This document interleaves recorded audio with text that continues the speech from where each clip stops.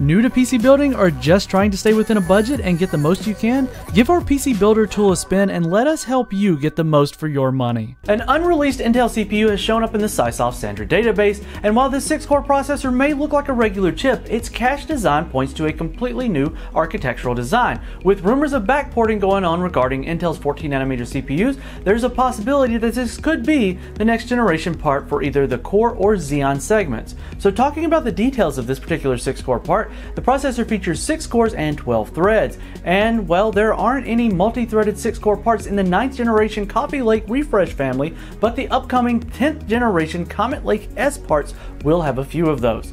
The next significant detail is that the processor features 9 megabytes of L3 cache and surprisingly 1.25 megabytes of L2 cache per core, which rounds up to 7.5 megabytes of L2 cache on this 6-core processor. This is where things get a lot more interesting. See, the Intel 9th generation parts feature 256 kilobytes of L2 cache per core, the Core X series features 1 megabyte of L2 cache per core, and the 10nm Ice Lake CPUs feature 512 kilobytes of L2 cache per core. The only architecture that the chip matches is L2 cache is the upcoming Tiger Lake lineup, which is the same 1.25 megabytes of L2 cache has spotted in earlier Geekbench leaks.